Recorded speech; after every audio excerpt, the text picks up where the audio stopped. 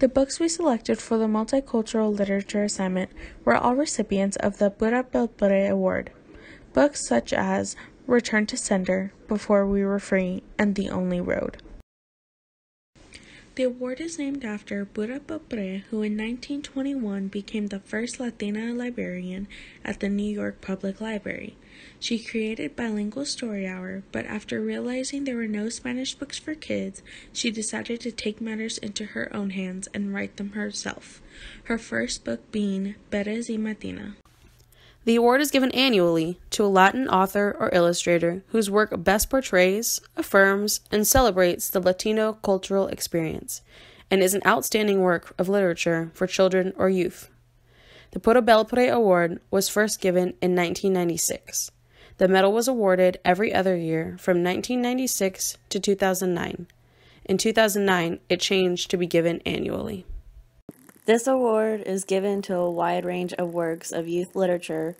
All of the award winners, whether picture books or young adults novels, reflect the experience of Latin people, ranging from struggles, triumphs, or the day-to-day experiences. Of the award winners, Latin children and young adults who read them find familiarity and elements of their own world within the books. The award is given to a wide array of books. Past award recipients include books about acclaimed artist Frida Kahlo, as she describes what life is like for immigrant farm workers in rural New England, and a narrative about being the new kid in school. The 2017 Author Award went to Juana and Lucas by Juana Medina. It portrays the advantages and challenges of learning a second language. The 2017 Illustrator Award went to Lowriders to the Center of the Earth by Raul Gonzalez and Kathy Camper. Within the book is an epic journey to the realm of the Aztec god of the underworld.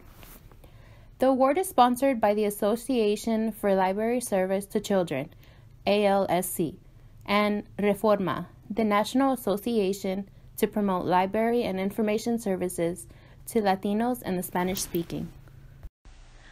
Just after receiving the New York Mayor's Award for Arts and Culture that same year, Belpre died on July 1, 1982.